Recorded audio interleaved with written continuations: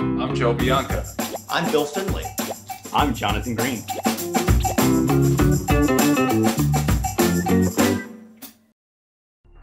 Flexibility, convenience, opportunity. Find your digital advantage in the Keeneland Digital Sales Ring.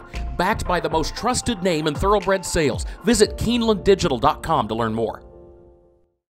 Good morning. It is 9:09 Wednesday, July 14th. This is the TDN Writers Room presented by Keeneland, back in our Red Bank studios. My name is Joe Bianca. I'm the associate editor of the Thoroughbred Daily News. Still can't believe that I remembered the code to get into the building today. So, true story, last week we set a new record for the number of viewers, listeners, etc. Congratulations to everybody. I heard it's because of Finley. It's like, wow, I'm finally getting some love, finally getting some respect that I deserve. It was because of Terry Finley was our guest. Now, see, no title, no respect. It just never stops. You were so close, Bill. You were so close to being a contender. Yeah. Jonathan Green, general manager of DJ Stable, and it's so great to have the band back together all in one room again. Let's see if we can get through the entire show without killing each other. The boys are back in town, for now at least. The TDN Writers Room is brought to you by Keeneland, home of the world's yearling sale. Make plans to attend the Keeneland September yearling sale starting Monday, September 13th. You can learn more at theworldsyearlingsale.com. So we didn't have a huge racing weekend for our return to the studio. Apparently the schedulers of all the racetracks in America didn't really want that to coincide with this triumphant return, but we did have the Belmont Oaks and the Derby over the weekend, and the big story was Aidan O'Brien winning both races. The other big story was winning one of them with a progeny of Galileo, who unfortunately passed away last week, one of the most influential sires of the last 20 years across the world. We're going to talk to Kelsey Riley, I think, in a little bit about him and his legacy. But you know, it wasn't a super exciting, scintillating performance, I don't think, by either of them, by Bolshoi Ballet or Santa Barbara. But you know, one of the things I like about that, the advent of the Belmont Turf Festival, Stars and Stripes Turf Festival, is the way it attracts European participation. I think that, you know, anytime you can make the U.S. turf racing more attractive to European connections and to global connections, I think that's a good thing. And it just continues with the pattern of you know, the developing nature of American turf racing and how it becomes a larger and larger part of the racing landscape as a whole. But those were the two big results over the weekend. I wonder if you guys have any thoughts about them, but also about the upcoming weekend, which we're going to be treated to the start of Saratoga and Del Mar. Saratoga starts tomorrow. Del Mar starts on Friday. We're going to look forward to that as well. But any thoughts from you guys on the Belmont races or on those two meets? Well, first of all, don't forget the Haskell on Saturday here, Joe. Right around the corner here from our studio in Oceanport, New Jersey. Let's start off with the races over the weekend. Yes, of course, the story was Aidan O'Brien. You sort of downplayed the performances. I was more impressed by them than apparently you were. You know, both horses didn't have terrible trips. They were kind of difficult trips, having to find room, slow pace, et cetera, and getting the job done. But I think what maybe, you know, what Aidan O'Brien might have done here is, remember going into the Breeders' Cup, he had that terrible losing streak in North America. I don't remember the numbers, but it was I believe well over a year and a half he hadn't won a race. And I think he's figured out no more bringing the C team over here. I mean, these were good horses, Santa Barbara and the Belmont Oaks, and Bolshoi Ballet and the Belmont Derby. Bolshoi Ballet was the favorite in the Epsom Derby, even though he didn't run real well. And Santa Barbara was a favorite in the Epsom Oaks. I don't imagine we'll see them back in the United States until the Breeders' Cup. But at this point in time, I thought both ran well enough to be considered serious Breeders' Cup contenders. Again, in a year where there's no American turf superstars out there. The thing that really surprised me wasn't that, you know, Euros finished in the top three in both races. Two out of the top three horses were European. But what surprised me the most was that our horse, we actually bought a horse named Masetto, and he was actually on the plane with the two horses that won both those two races. So hopefully that'll be, you know, some good luck for us. But the amazing thing about it is that if I told you that the horses flew over 5 days before the race, and then were, you know, quarantined for a couple of days, galloped on the racetrack, on the dirt racetrack, and then still put in those kind of performances where their final quarter of their respective races were faster than any other quarter to the entire race. I mean, that blows my mind. We're so used to having horses ship in and they have to train on the racetrack for a couple of weeks and they have to get to know their surroundings. I mean, these two horses in particular that won must be so easy to ship and have such great personalities and temperaments that they were able to come over on basically an overnight flight, be in different surroundings, not train on the turf course, and still put in phenomenal efforts. To me, I think Aidan O'Brien and his team have figured out the formula now. It's not coming over months in advance. It's coming over, getting them situated, and then running. And obviously the results are there.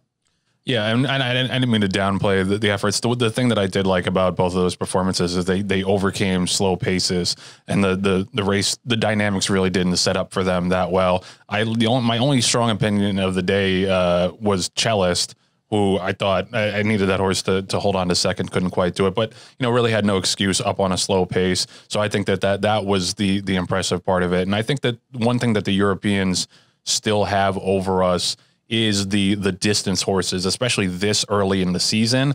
I just think you don't, the Derby and the Belmont are outliers, especially with turf races. There's really nowhere to go, really a mile and an eighth even for U.S. turf horses right now. So I think that the European contingents are always going to have that kind of advantage because they have more stamina and they have more bottom this early in their careers. And I assume we're going to see both of those horses back for the Breeders' Cup, so that'll be good, and it'd be interesting to see them develop through the rest of the summer in Europe, and then what kind of horses they are if and when they come back for the Breeders' Cup. But I wanted to talk about Saratoga real quick.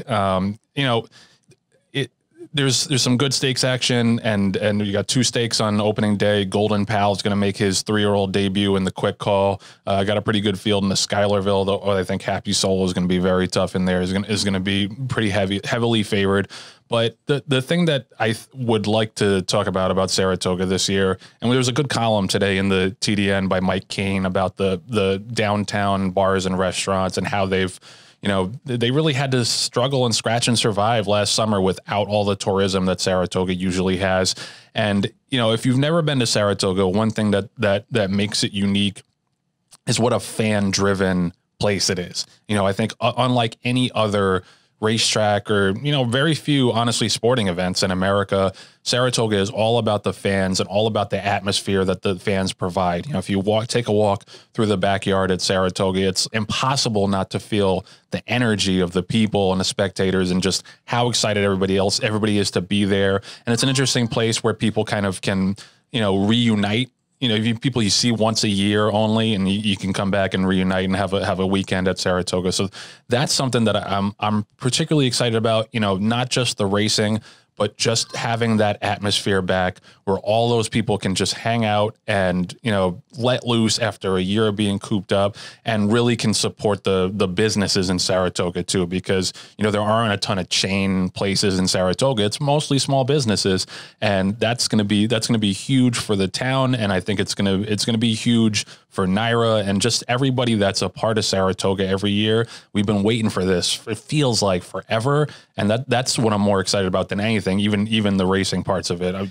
Yeah. I mean, I couldn't agree more, Joe. I mean, especially in the first couple of days, that's the story more so than who's running in this race and who might be doing well coming into the Travers, et cetera. I don't think any of us, I know owners were allowed in and media last year. I don't believe any of us were there at any one time. And that Saratoga is electric enough as it is. It's a place where a Belmont on a Thursday afternoon, there literally might be 600 or 700 people there. Saratoga on a Thursday afternoon, the stands are going to be nearly full. There's going to be that vibe in there. And that's the thing that makes Saratoga so special. So, especially in the first couple of days, I mean, I think the energy in the environment, it's going to be like almost like, the NBA Finals or something's going on right now. I think they're going to blow the roof off the place.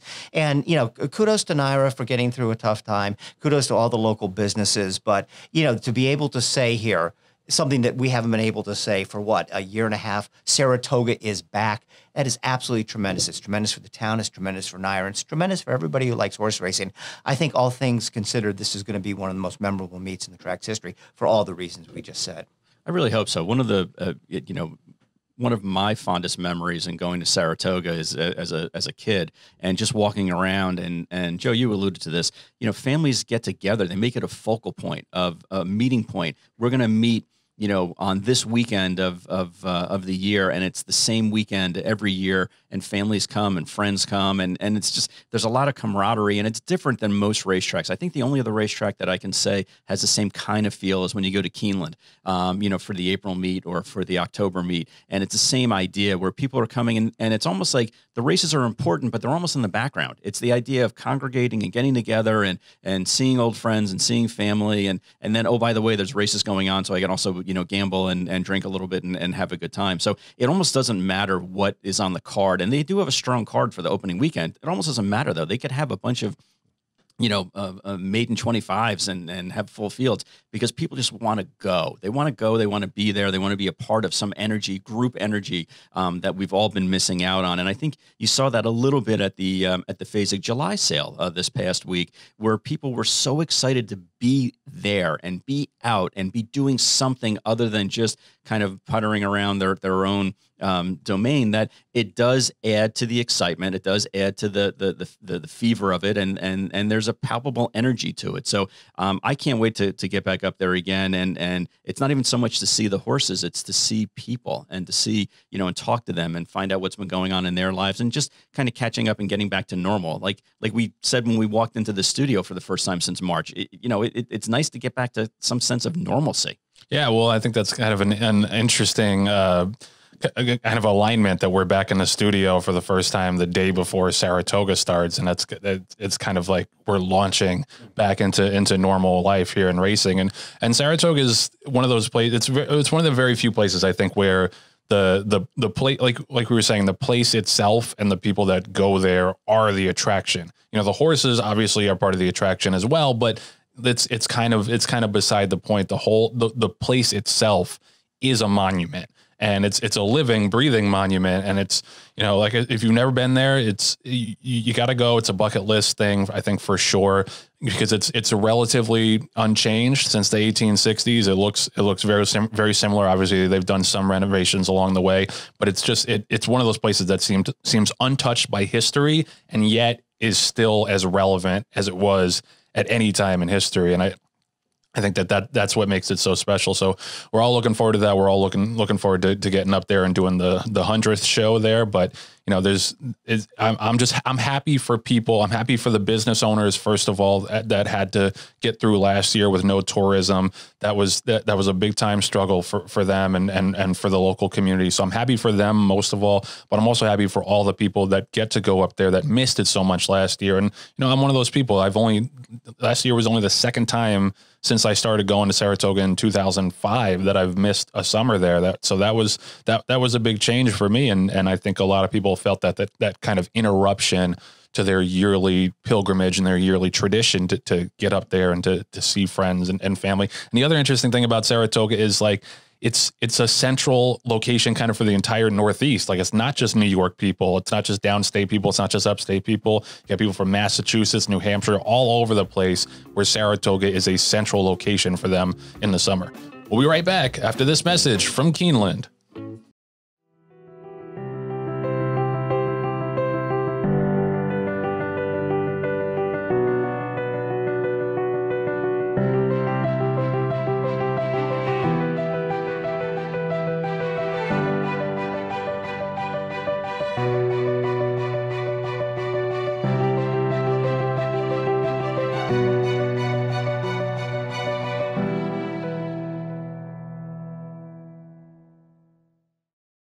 Owning multiple grade stakes winning racehorses like Decorated Invader or potential future stars like First Captain is attainable with a racing partnership with West Point Thoroughbreds. Partnerships enable you to spread your ownership across several horses for less than it costs to own one horse alone. This increases your racetrack action and your chances for a big horse. Learn more about why West Point Thoroughbreds is the gold standard in racing partnerships at westpointtb.com. And I don't want to be remiss and leave out Del Mar too, because obviously Del Mar is a big meeting place in Southern California, and another place that I think people are really going to be excited to have fans back at that Seaside Oval. It's another very fan-centric meet, and, you know, I think Del Mar in particular it deserves good fortune. because of their safety record. Their safety record the last handful of years has just been absolutely incredible, and we hope for more of that in this meet as I knock on wood and screw up the distortion of the microphone. But no, I mean, so I don't want to leave out Del Mar either, because I know there are a lot of people that really care about that meet, and we're excited for that as well. But obviously we're New York guys, so Saratoga is a little closer to our hearts, but we're very excited for both of those meets. And it's going to be basically just Saratoga and Del Mar for the rest of the summer that we're going to be focusing on. It's going to be a lot of high quality racing, and Del Mar also has the Breeders' Cup this year as well. So that'll be interesting to see what horses kind of handle that track and maybe prove themselves and punch their tickets for the Breeders' Cup over that turf and that track. But some other big action this weekend, we got the Haskell at Monmouth, which Bill mentioned is right around the corner from us. It's probably going to be a pretty short field, but I think I disagree with these guys. They're not a fan of the quality of the race, but I don't know. I think with Hot Rod Charlie in there, who I think can give anybody a run for their money as the top 3-year-old in the country. It's basically him in Essential Quality right now, 1-2, however you want to slice it. Mandaloon, who, maybe wasn't super impressive in the Pegasus, but you got to think that was a prep for this. He has as good a chance as anybody to win champion 3-year-old as well. Midnight Bourbon's going to be in there. He ran second in the Preakness, I believe, the last time we saw him. But the most interesting horse to me is Following Sea, and I believe he's going to run. Well, maybe I'll be proven wrong by the time the entries come out, but Following Sea, I think, is maybe pound for pound the most talented 3-year-old in the country. The problem is he's only gone 6.5 furlongs.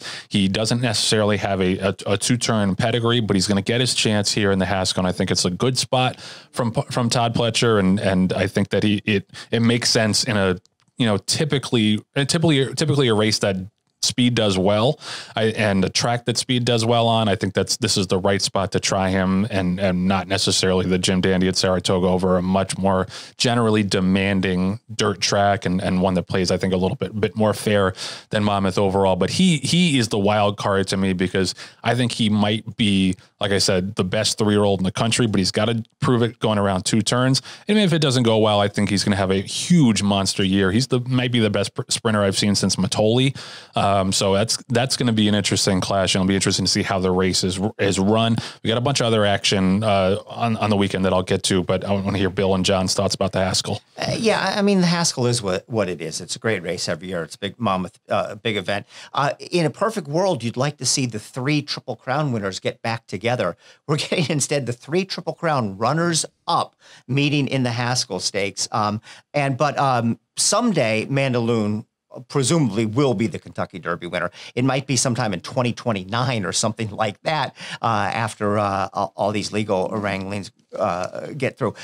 Joe, you're excited about one horse in the race. I'm not. I wouldn't say necessarily I'm excited about Hot Rod Charlie, because he's a known commodity, but I think what this race is going to be about, I think this race is more or less about him, more so than anybody else. Because if he wins this, and particularly wins it easily, off that Belmont where he ran his eyeballs out, got caught up in that fast pace, off of Belmont where a lot of people, maybe even the majority of people, thought he was best, on Sunday morning in next week's podcast, are we going to be saying, sorry, Essential Quality, Hot Rod Charlie is the best 3-year-old in America? That's not going to happen if really anybody else wins this race. Midnight Bourbon, Mandaloon, et cetera, even though Mandaloon, like I said, is going to be the Kentucky Derby winner someday. I think the race is all about Hot Rod Charlie, and if he can live up to the expectations now on him after just a sensational runner-up performance in the Belmont Stakes. So we shall see. Yeah, I think if you're going to Haskell week, if you're going to Haskell Day, to Monmouth Park, it's to watch the undercard races. It's definitely not to watch the Haskell. I mean, you guys mentioned the top 3 horses, which are fine, but the other horses that are potentially in the race, Joe, you mentioned, a sprinter that's trying to not only stretch out, but stretch out to 9 furlongs, which is really tough to do. Another horse that won first time out and it didn't finish better than 4th. Since then in 4 or 5 races. You have Hollendorfer's horse Anti-Gravity that took 10 times to break his maiden. And then, Kelly Breen's got a horse that really doesn't deserve to be in here either. So it's a matter of, Go ahead, Bill. I was just thinking, so much for that opportunity to get Monmouth to be one of our sponsors.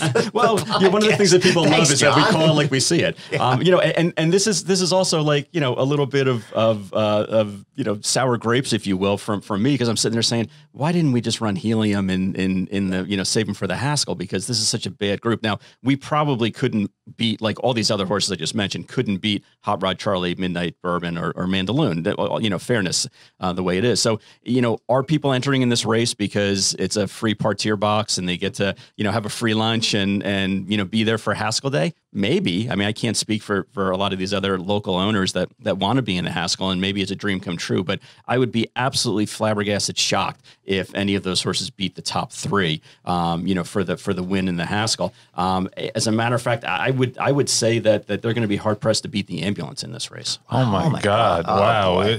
Something about being back in this room makes John super negative. Usually he's Mr. Sunshine.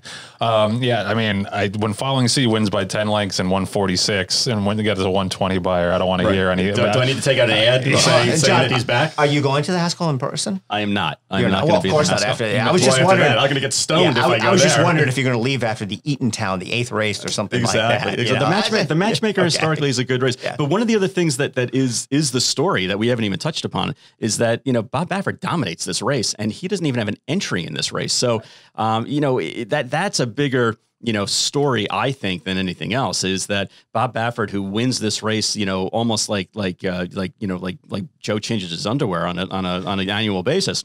It just seems odd that he doesn't even have a horse in the race, let alone not one of the favorites. He's rolling now. He's rolling, buddy.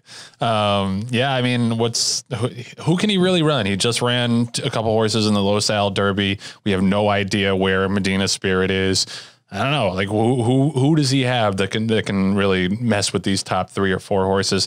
Just wanted to run down. Wait, Joe, he's definitely got horses that are better than Anti-Gravity, Basso, Picking Time, and Following Sea, though. All right, well, it still pays. But why ship 3,000 miles to run 4th? Right. No, I agree. I agree with that. I was going to say 4th still pays if you're running out of your backyard, for sure. Right. Yeah, and don't try to show up on Saturday now, John, after this tangent. They'll stiff arm you right at the door. But just wanted to run down some of the other stakes action.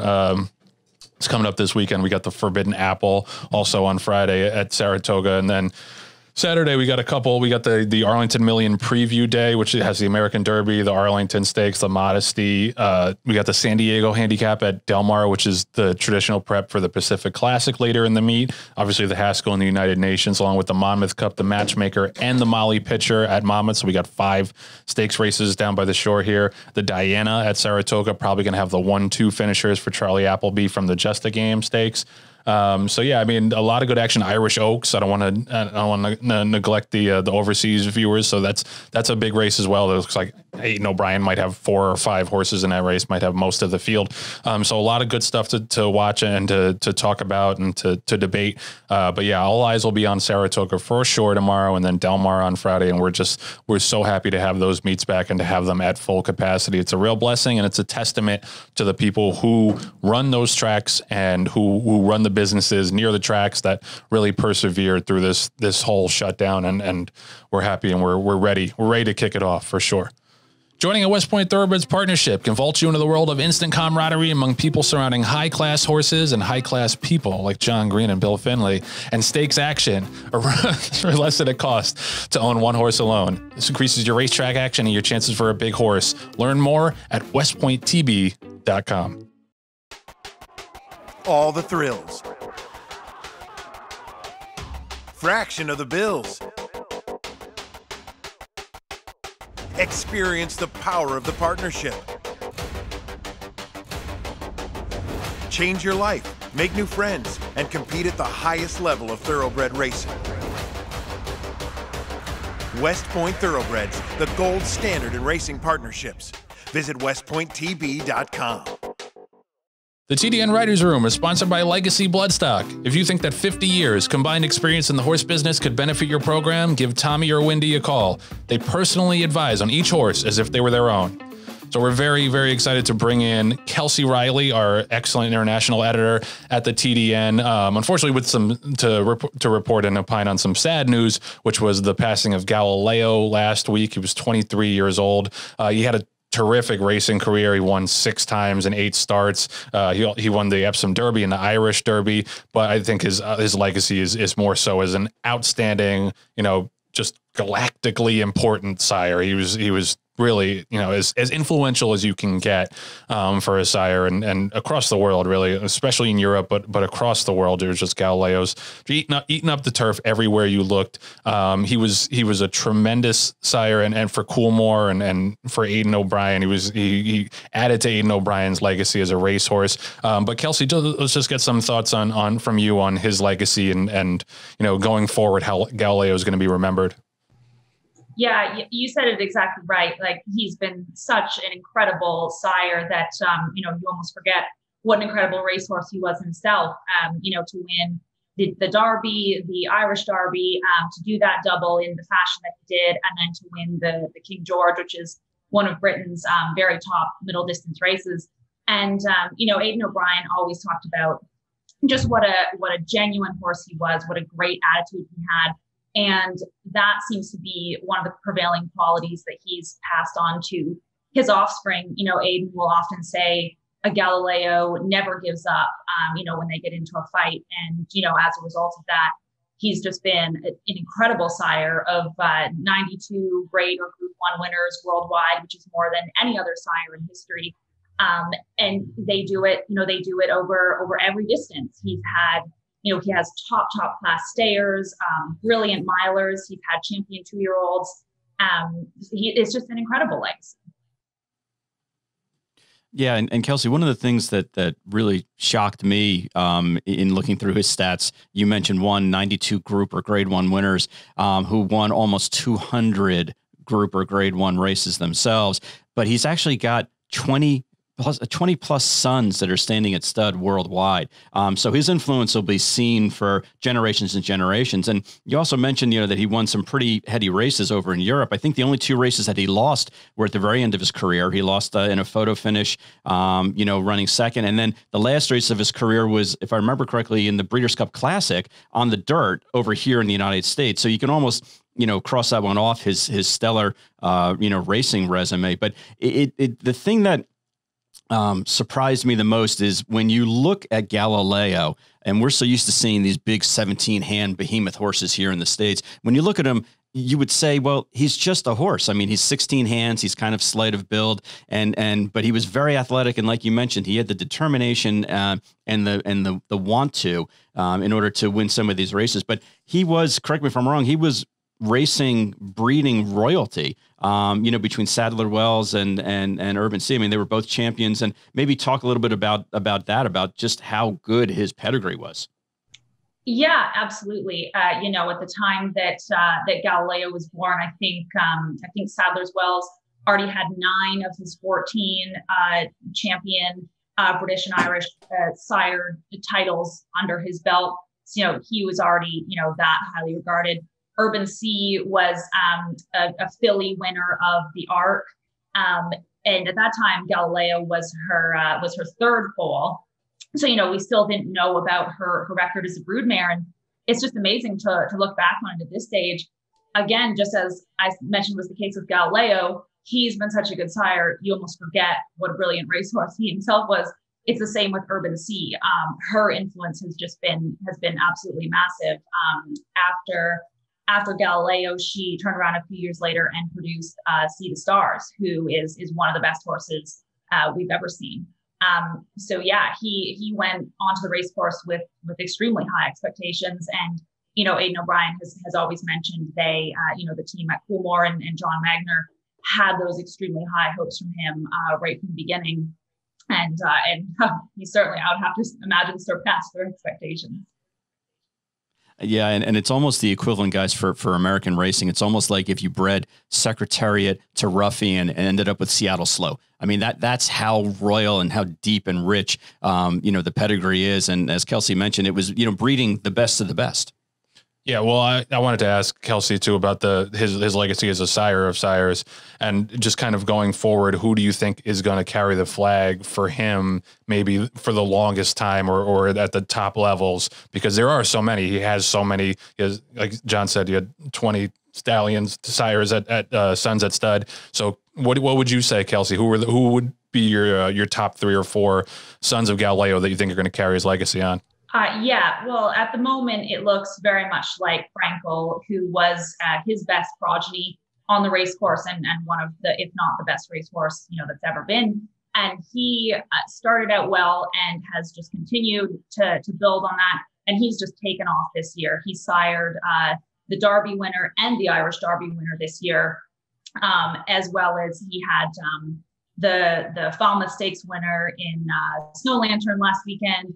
And he's had, I think, 6 or 7 Group 1 winners this year. So at this point, if Frankel continues on the way that he has started, and there's absolutely no reason to think he won't, you would have to think it's going to be Frankel who's going to really, carry that legacy forward.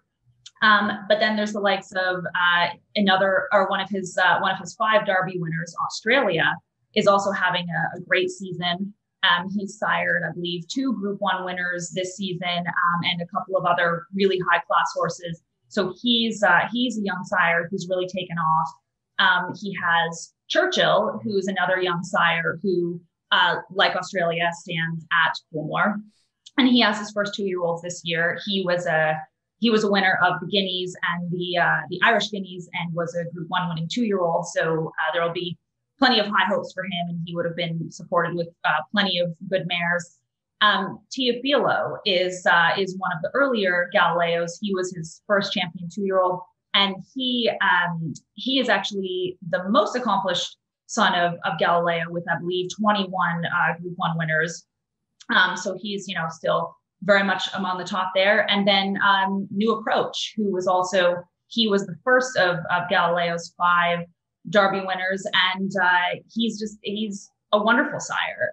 Gets plenty of top class horses, and he is himself sired a Derby winner in Massar, who's now standing at Darley. And so Galileo, he himself actually holds the record for a number of Derby winners for a sire, and that's 5. And he now has 2 sons, Frankel and New Approach, who have themselves sired Derby winners. So, it's going to come in all directions in terms of Galileo's sons. And very appropriate that he had his last, to date, his last Group 1 winner and Bolshoi Ballet win, within 24 hours of Galileo's passing. Oh, yeah, absolutely. And that's a horse I think we can look forward to for the rest of the year. He was, there's no way around it. He was disappointing in the Derby, but Epsom just isn't a race course that suits all horses. And Ryan Moore even mentioned after the race on Saturday, this horse is still learning. I think it'll be really exciting to see where that horse goes. Yeah, and I was trying to come up with an analog for Galileo dying, and maybe an American sire that had that kind of legacy, and there really aren't that many. In any country, anywhere in the world, who had the legacy over, now over multiple generations that Galileo had. But who would you compare him to in the American sire landscape? Oh, well, like you said, there's very few, and you have to think of the very, very top names. I think the first thing that comes to mind is his own grandsire, Northern Dancer. He and his own sire, Sadler's Wells, are, 2 of the most significant sires. Since Northern Dancer, Sadler's Wells had 14 champion sire titles. Galileo is on 12 at the moment, with, every chance to, match his sire with his next crops coming through. And of course you have to think of the likes of Danzig, Mr. Prospector, Stormcat, AP Indy, like any of those just very top names. Right. Yeah. Well, thanks for putting that into perspective for us, Kelsey, and for joining us on this kind of experimental first podcast back in the studio. But thanks for talking to us, Kelsey. We appreciate the insight. No problem at all. It's a pleasure to talk about Galileo. We'll be right back after this message from Legacy Bloodstock. Being a small family business, I guess we're part of a dying breed. We're really grateful for the people that entrust us. We know it's a huge responsibility.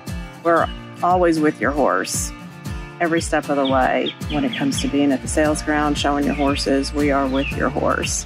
Just driving up and down the road every day, there's not a time that I don't look out and feel a responsibility to the sport, the animal, the people that come to invest in the game. I want to see as many people enjoy this sport as they possibly can, because we do have the most beautiful sport in the world.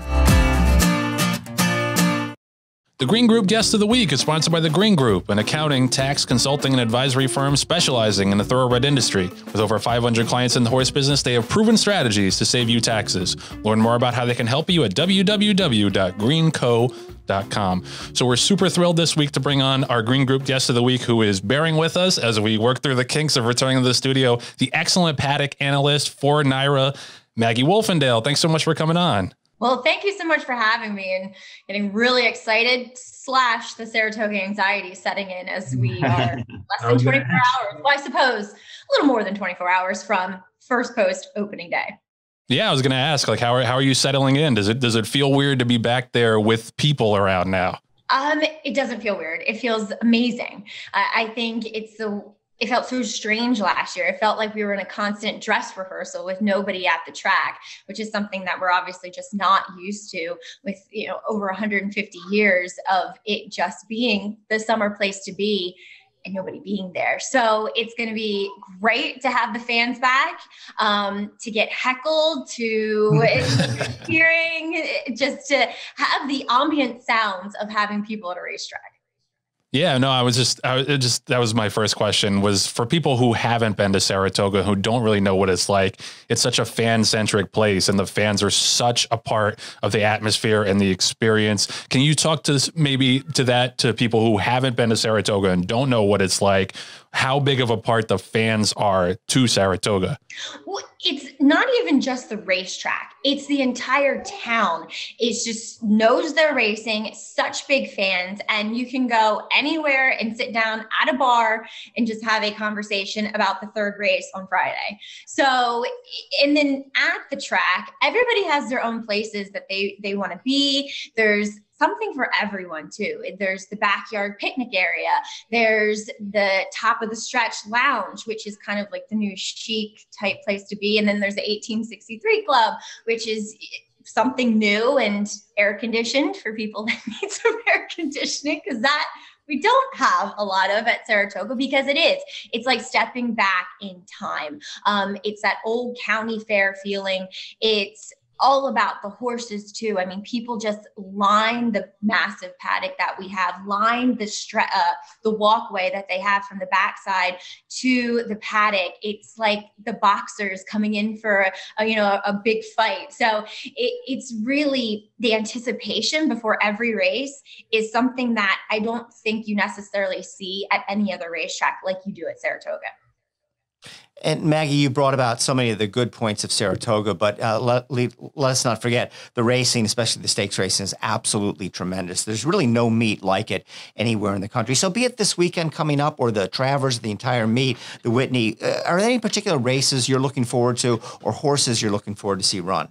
Well, let's start with tomorrow, the return of Golden Pal in the Quick Call, and paying homage to Quick Call, who we did lose at the ripe age of 32 last year. He was a stalwart at the Second Chances program for the Thoroughbred Retirement Foundation. And today we were actually laying his ashes to rest in Clare Court, where he'll join 4-Star Dave, as well as a few others over there. So really paying, a big homage to him. But Golden Pal was one of the most dazzling 2-year-olds that we saw last year here up at the Spa, winning the Skidmore. Where has he been since winning the Breeders' Cup Juvenile Turf Sprint? So really looking forward to him coming back. He was probably one of the most impressive 2-year-olds I saw up here, at least for the meet. So him coming back, looking forward to that. And then, as you mentioned, the Whitney coming up too in August, first weekend in August. Looking forward to seeing Maxfield, what he can do, stepping onto the NYRA circuit, stepping into a grade 1. It seems to have been something that's somewhat elusive to him. Obviously, he won a grade 1 as a 2-year-old, but he seems to be really hitting stride, and talking with his trainer, Brendan Walsh, he has said that one defeat that he had in the Santa Anita handicap, it turned him into a man. It made him want it more. It made him more competitive and more engaged. And he's been training that way too. So really looking forward to seeing Max Field. We'll see where Mystic Guide and Happy Saver, all of which upset by Max Player in the Suburban a couple weeks ago at Belmont, where they all show up if they go to the Jockey Club Gold Cup, which is now here at Saratoga. The Jockey Club Gold Cup and the Woodward switching places in the calendar and at different racetracks. So really looking forward to that. And then obviously the Travers. What 3-year-olds do we get to see showing up a Central Quality? He's the leader of the pack as of now, and that looks to be his next target race. And then 2, first captain for Shug McGahee. His ascent into stardom, into the big stratosphere of the 3-year-old conversation has been like a rocket ship. And Shug saying that after the Dwyer win, he's going to head to the Curlin, which hopefully springboards him to the Travers. And you mentioned so many of the good races that are coming up, and all the wonderful atmosphere at Saratoga. For me personally, one of the most exciting things about Saratoga are the 2-year-olds. And everyone thinks that they have the next great horse, and the Schuylerville will be the first 2-year-old race coming in. When you're in the paddock and you're watching, whether it's the Schuylerville or even some of the maiden special weight races come together, you look at the field. How do you handicap them? What are you looking for on some of these horses that have only run, maybe never, but have only run, a handful of times? Yeah, we have 2 great 2-year-old races earlier on in the card tomorrow as well. But as you were saying, they're the least form to go on, but they take the most prep work. But then sometimes that prep work goes completely out the window once you see them in the paddock or on track in the preliminaries before the race. So you do your homework, you look at pedigrees who might have that precocious pedigree that it says they can win early, who's suited to the surfaces, who might be one that is crying out to get more distance as the 2-year-old season progresses. We're going to start with the 5.5, the 6 furlongs, and then we'll get to 7 furlongs later on in the meet. But 2, for instance, the Schuylerville, watching their first races and who's run the fastest. And when you look at them physically, a lot of times it's the horse who is just the most physically mature, who's the most on down the road, if you will, from that physical standpoint.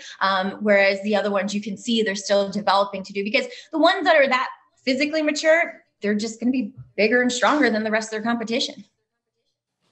Well, yeah, I mean, and you do a tremendous job in the paddock, and you've made me a better handicapper, and you've taught me how to look for certain things in horses, and I think that's one of the real valuable things about you and the NYRA broadcast is you guys come at it from all sorts of different angles, and it's really required viewing, I think, if you're into racing or you're a handicapper. But we're always learning. We're all always learning new things. So what are kind of some of the things that you've learned from doing that broadcast and having all those different perspectives?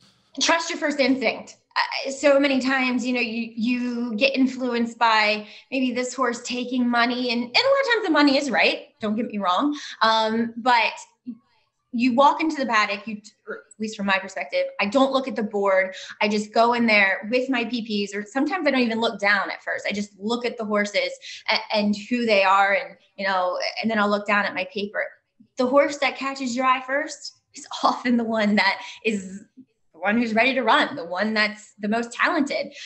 So one other thing that I've incorporated, and because it's more accessible and available, is watching the workouts. XBTV up here for the season, they post a lot of the workouts, and really watching how horses move over the racetrack, I think is an integral part to my handicapping now. But then again, sometimes too much information is too much, and it backfires on you. So like I said, going in almost blindly in a way and trusting your first instinct is usually what I've learned is the best. Let's give a plug for America's Day at the Races. What was called? Trying to do. Okay, all right, yeah. Which is Saratoga. It changes its name for the Saratoga meet, but Maggie's a big part of that. And this is, I don't think we talk enough about this. This is historic to have virtually, maybe not even virtually, maybe every single race run at Saratoga on national TV, which is just a tremendous thing for the sport and New York racing in particular. But Maggie, I was wondering. So Joe talked about what you've taught him. When you're on the NYRA broadcast or America's Day at the Races, you're talking to Joe Bianca, who is very well educated in the sport as it is, even though you're able to teach him some new things. And you're also talking to Al Plodognik, who has been to the track 3 times in his life and just thinks it would be cool to watch the afternoon races at Saratoga. How do you straddle that line where you can appeal to both the hardcore racing fan and gambler, and also the novice that, you know, wants to experience Saratoga, albeit by television? How can you talk to both without, you know, making Joe bored and making Al not know what the heck you're talking about? Yeah, it's tough. It's something that, as you pointed out, Joe, that's the one thing you're constantly learning, because I grew up in the industry. So it's so easy for me to fall into the horse racing jargon, just, you know, spouting out things that the intense gambler, horse player, horse person is going to understand. So that's when I do have to take that step back and try to lay it out in layman's terms and just maybe describe more what I'm seeing. And I think people that might not be that, you know, educated in the sport and just casual fans, they can understand, you know, an athlete. They can understand somebody describing an athlete to them. So that's what I try to do, and maybe use, you know, analogies to different sports, to different athletes. So I think that's something that comes into play, kind of using those different things you can pull from different sports. And then 2, just breaking it down. Maybe you use a word that, you know, the casual fan's not going to understand. So take your time, take a deep breath, take a step back and explain that, which is something I constantly feel as though I have to work on. Yeah, no, absolutely. And it's amazing because we always straddle that line between talking jargon and trying to, you know, make the average fan, you know, enjoy it. And we've been fortunate. We have fans from all over the country that, you know, write to us and talk to us, and it's very interactive. Do you find that your fans are just as interactive? Are they, you know, direct messaging you and texting you and emailing you questions and critiques? Oh, absolutely. I mean, Twitter is a great tool, and people really connect with me through that. So I try to be as engaging and open and responsive as I possibly can with people. And so obviously in Saratoga, it ramps up, and my apologies in advance if I missed a tweet, but know that I'm looking at all of them and I try my hardest to respond. And as you were mentioning, educate. If they have a question, I love trying to explain it and break it down for everybody. And Maggie, one other question I have for you is, you know, you said you've born into the business, you're 3rd generation horsewoman, and you get to see a lot of things from behind the scenes. Are there a couple of young up and coming trainers that you would recommend to people who are starting to get into the business that maybe they're going to be the next Chad Brown or Todd Pletcher or fill in the blank? Well, I don't think I'm unearthing anybody. Sorry. Dogs, children, either end here. That's okay. The dog it's way more annoying than the children, which usually doesn't happen. But this is the first podcast in 16 months that our dogs haven't been barking, exactly. So you're all good. You're keeping the tradition up. Don't worry. You're good. Not unearthing anything groundbreaking here, but Rob Atras does a tremendous job. You know, but he's kind of already been on the scene and up and coming. There's a few new trainers that are coming to Saratoga. Obviously, Jack Sisterson, he's gotten the limelight quite a few times. He's won 3 grade 1s, all of which in New York, and only 1 that he's been here for. And I knew it wouldn't last long, peace and quiet. But there's a few new trainers, and actually one of them used to be my husband's assistant, my husband, Tom Morley, who's running a horse in the first race of Saratoga, Michelle Giangiulio. And she does a great job. God bless her. She's doing everything herself. She has this long connection with 10 Strike Racing. So, and Marshall Graham, and he's really been a supporter of her because her uncle is Juan Carlos Guerrero, who Marshall started out with. But I'm really looking forward to what Michelle does with her horses. She hasn't won a race yet, but they've all hit the board. So I think, her and look, there's trainers that have had the limelight and have had the success, but ones that I feel as though might step eventually into maybe the Chad Brown, Todd Pletcher roles, Jonathan Thomas, Horacio De Paz. I think those two guys are two of my favorite trainers, and I love, picking their horses and finding one that fits in the race, but also just wows me in the paddock because I know that they're bringing them over in tip-top shape. Maggie, thank you so much for coming on. Maggie. We really appreciate it, and best of luck this meet. We can't wait to watch you and the rest of the gang on the show. You guys do a great job. Well, thank you so much for having me. Sorry for the really loud, obnoxious. Oh no, don't sweat that, please. Believe me. And it's only usually it's just John. It's usually me being obnoxious. Yeah, so exactly. But and I am sorry about the Ravens comment. But as a Giants fan, hey. But Giants fan, I know we're off. That's it. We're rivals done. Or anything. Not even the same. About that 2000 Super Bowl? They kicked our ass. Exactly. 21 years ago, John. But Maggie, when we have any babies coming in or anything like that, if you want to text me directly, I'll give you the good and bad of it. Okay. I'll give you the skinny. I didn't offer it to Joe or Acacia or anybody else, but I'll offer it to you. I'll let you know if Cassie has a good baby for us this year. Okay. Thanks, Maggie. Thank Appreciate you. it. That was great. Thank you so much. The Green Group Guest of the Week is sponsored by The Green Group, an accounting, tax, consulting, and advisory firm specializing in the thoroughbred industry. As this week's Green Group Guest of the Week, Maggie Wolfendale will receive a free 1-hour tax consultation. Learn more at greenco.com. We'll be right back after this message from The Green Group. Why do the most successful owners, breeders, and horsemen select the Green Group as their tax advisor? We simply save them money and know how to make them more successful. Over the past 40 years, founder Leonard Green has owned and bred some of the best racehorses in the history of the sport. His in-depth, hands-on industry knowledge, combined with cutting-edge tax-saving strategies, has produced positive results for his clientele and has made the Green Group the top-rated accounting and tax firm in the business. For a confidential and complimentary consultation, contact us at 732-634-5100 or visit our website at www.greenco.com. The Green Group, proven strategies to save you taxes. This week's TDN Story of the Week is brought to you by the Minnesota Racehorse Engagement Project. Find out how you can get involved in racehorse ownership at Canterbury Park this summer with several options and investments ranging from $250 to $10,000. Learn more at racehorseminnesota.com. Big surprise. The story of the week is about Bob Baffert. I know you guys could not possibly get enough of the Bob Baffert legal news, but we do have an interesting-ish wrinkle this week because our own Bill Finley was in Brooklyn, didn't stop by the crib to say hello, but he was in Brooklyn and covering the attempt of the Baffert team to appeal the suspension that NYRA brought down upon him, saying that he didn't get his due process, which I think is a fairly, cogent argument. And Bill was there. It was a lot of nothing, I think, but at least you were there and you got to see the participants and listen in. What did you get from that? Well, before we take a deep dive in it, to add some little levity to how you started this off. This is a true story. So Baffert was there and he's walking out after it's over. And the reporter from John's favorite publication, The Blood Horse, said to Bob, "Hi, Bob." His answer was no comment. I guess so. That shows you how after he couldn't shut up and he's going on, the Home Shopping Network to plead his case. Obviously, the lawyers said, "Bob, enough is enough." Joe, it was interesting to me because I had never really been in a courtroom like that before in this sort of situation. These high-powered lawyers making some serious coin. I mean, I want to be those guys. Oh my God, what they charge per hour to get this done. For the most part, you heard the same arguments that we've already heard going back and forth. I mean, NYRA says he's he's a scourge on racing. He has to be banned, et cetera.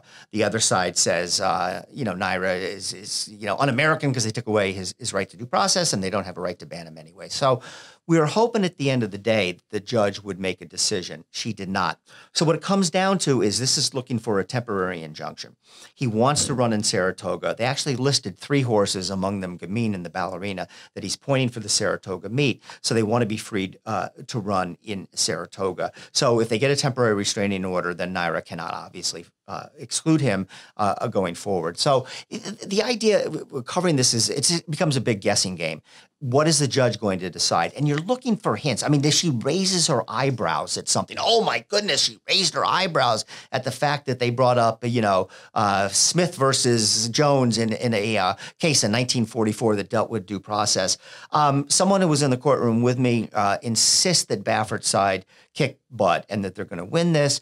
I'm not so sure, but I'm not a legal scholar either. And just the other thing too is that I know everybody. I'm so sick of this. I came into the sport to write about horse racing.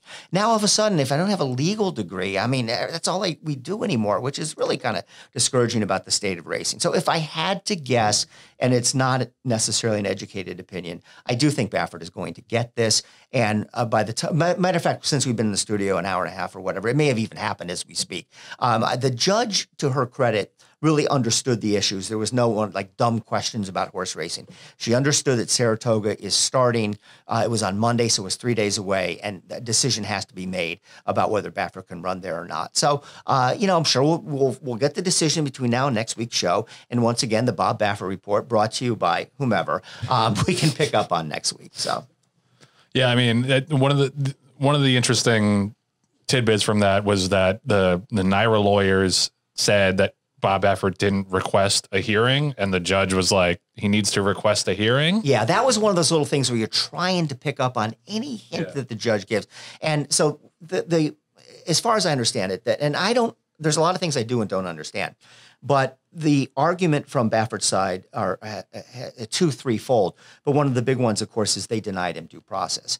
Why didn't they just give him a hearing? I don't understand that. And if they had, maybe the story would be completely different. But it came down to whether or not denying him a hearing violated his due process. And the NYRA lawyer said something to the effect that, if he would have asked for one, we would have given it to him. That was one point where the judge said, you got to be, didn't say it in so many words, but they heard inflection. What she said was, she was like, almost, you got to be kidding me. That's like, if you rob a bank, you go up to the judge and say, hey, no one's caught me for robbing this bank. However, I do want a trial to get ahead of this. So yeah, that was a little bit of hint. And how significant was that particular incident? It probably was. But again, we will all know within a couple of days to see if, Bob Baffert, and John was outside holding up his sign, free Bob Baffert, free Bob Baffert.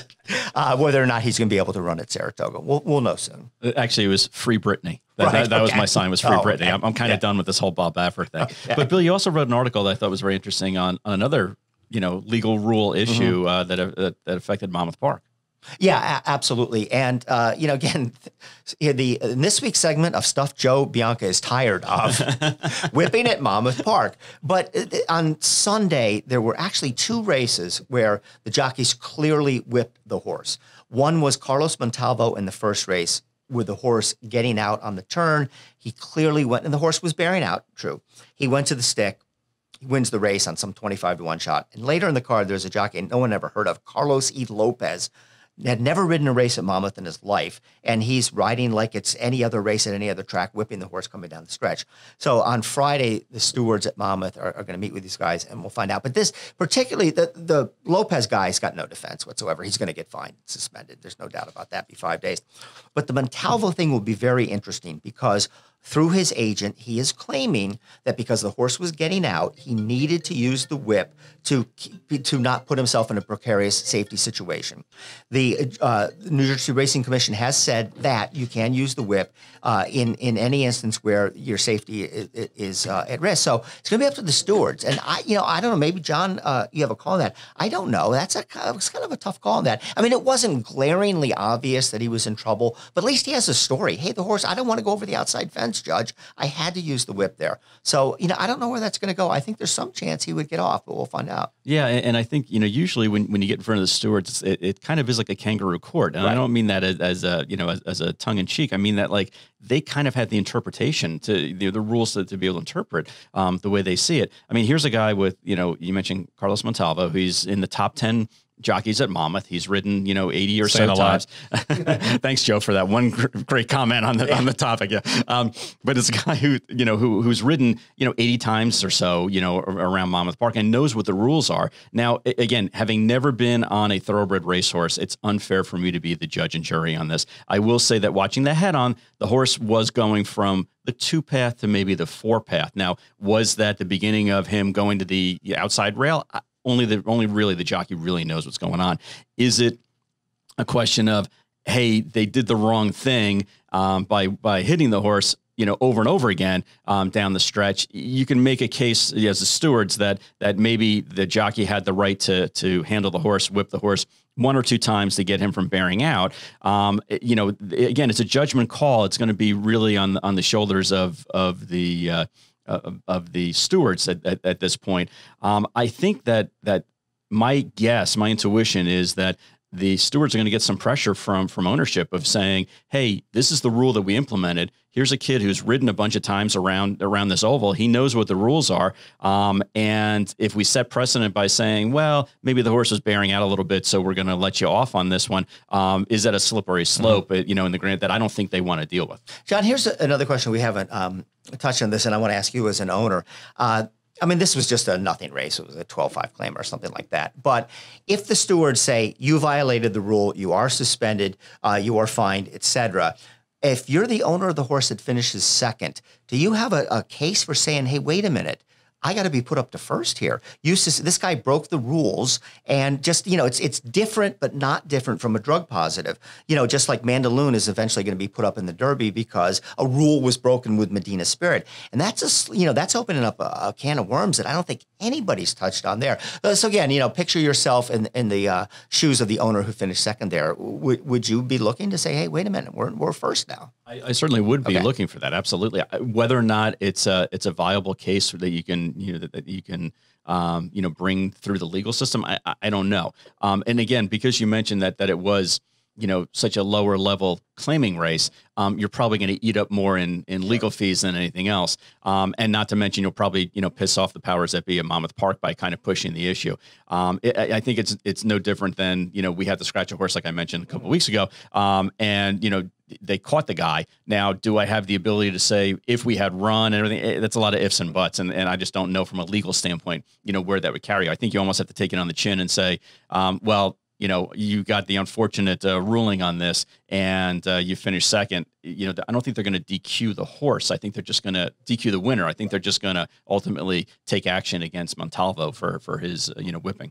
Well, you also kind of feel screwed as a bettor, I feel like, because there was no inquiry, there was no nothing. The race went official in like 30 seconds, and you're watching the race and watching the jockey use the whip, and you can't help but think, if you bet the runner up, well, he had an unfair advantage, and it was just because he said, that he thought the horse was going to take him to the outer rail. So it's such a murky thing that, to me, it's either let him use the whip in in a handful of strikes a race, or don't let him carry the whip at all, because then it just becomes the word of the jockey to say, well, I thought I was in danger, and how could you possibly prove that one way or another just from watching the race outside? It makes it very tough to adjudicate, and I think it's a mess. And I think it was a predictable mess, and that's why I was against it from the jump. But it seems like that's the way that these things are going. But there are going to be a lot of situations like this where it's hard to figure out,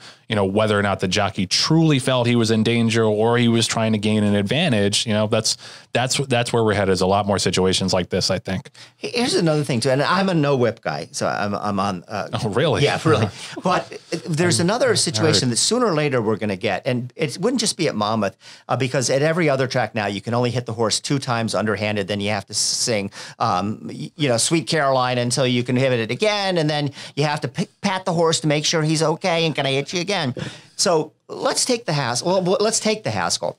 So Flavien Prat and Florent Giroux, Mandaloun, and Hot Rod Charlie are coming down to the line, nose to nose, nose to nose, nose to nose. $1 million race, grade 1 on the line, 600,000 means 60,000 in their own pockets.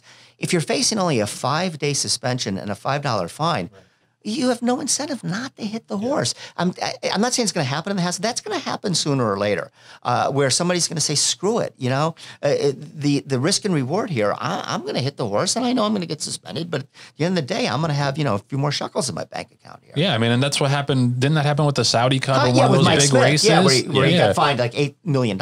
Yeah, no, but like there are going to be big races where it's going to be just a percentage, a tiny percentage, and you figure it's worth it because your first responsibility is to the owner, and if the owner has to pay your fine, so be it. Like there are going to be people who are going to try to bend the rules that way, and with there not being any uniform standard and not being any punishment necessarily that's going to cost a jockey their license or a long-term suspension.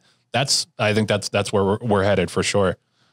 But in that example, it's not going to matter because according to you, it's going to be the sprinter that's running long for the first time in the Haskell, and whoever's riding that horse, it's going to be the. Well, I was going to say it's going to be a moot point when Following Sea wins by 15 lengths. But no, I actually said when we first talked about that horse, he might be a little too fast for his own good. So I'm just talking some crap here, but we'll see if it does happen. I'm going to act like I was serious the whole time. You're talking crap. Bill announces that he's an anti-whip guy. What is this world coming to? I can't believe this. It's all the same, even back in the studio with all the kinks. Different venue. That's all the same. All right, so I don't know if you guys remember. I'm just a bit disappointed that you guys forgot to wear your top hats today. It's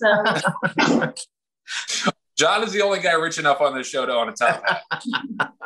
I'm sure he's wearing his somewhere.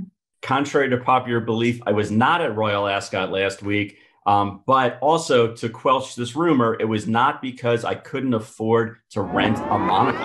When John was off the podcast a little bit ago, it was a couple of weeks ago, it just so happened to be the same week at Royal Ascot that he had the horse running. And, we were talking that he was hobnobbing with the Queen and rubbing elbows with royalty.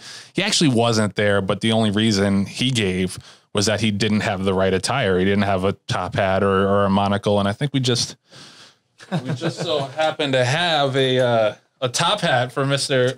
John Green for next time that he wants to go, and a Mr. Peanut monocle as well. So there you go, man. You're all set for Royal Ascot next year. And this really is a monocle. It is. Where'd you find a monocle? Don't worry. We have our secrets here at the Writers Room. There he is. What that hat cost you? About $1.49. Too big. More than the camera.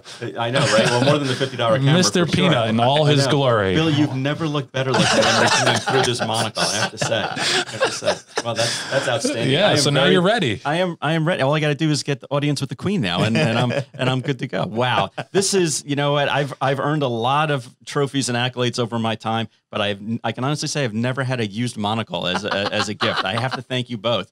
And I'm sure this is coming out of our travel budget, isn't it? Tune in next week when John shows up with pink eye. Brought to you by Pfizer. This segment brought to you by Pfizer. And the Queen might need a tax consultation, so we'll try to make that happen. Can we make her guest of the week? Yep. I really honestly can't see through this. That's really amazing. But no, thank you guys. But and aside from the fact that the top hat's like 4 sizes too big for me too. That's good. You give it to me. I have a bigger head than you, so I think I'm all right. No question about that. Yeah. Well, I assume I'll be the guest, your guest in tow next year when you're going back to Royal Ascot. So there's no question you'll be in the top 5. You're still in consideration. You're going to need a bigger plane. You're going to need a bigger boat. We'll be right back after this message from the Minnesota Racehorse Engagement Project.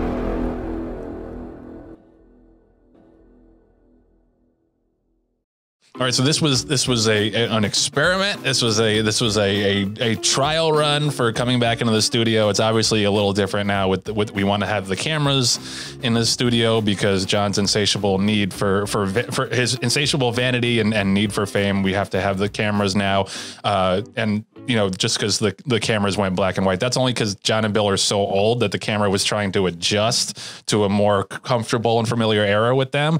But we just had a few technical difficulties. You might heard a phone ring, might heard a beeping here or then, but we're working through it. And overall, we're going to be in the studio going forward. Next week, however, we're going to be back on Zoom. John and Bill have some prior commitments, so don't freak out that we're back on Zoom. We're not going back to purgatory just yet. We'll wait for the next pandemic for that. So yeah, next week we'll be on Zoom, and then in general we're going to be back in the studio, but we might do one or two remote shows from here on out. But so that's going to do it for this week's edition of the TDN Writers Room, presented by Keeneland. A reminder that the Keeneland September yearling sale starts Monday, September 13th. You can learn more at theworldsyearlingsale.com. I want to thank Bill Finley to my right, John Green to my left, our Green Group guest of the week, Maggie Wolfendale, our producer, Patty Wolf, who came all the way down from Connecticut at 5:30 this morning to set all this up. We really appreciate her. Also, our associate producer, Katie Ritz, and our editors, Anthony LaRocca, Aaliyah LaRocca, and Nathan Wilkinson. Thank you so much for watching. It's good to be back. We'll see you next week.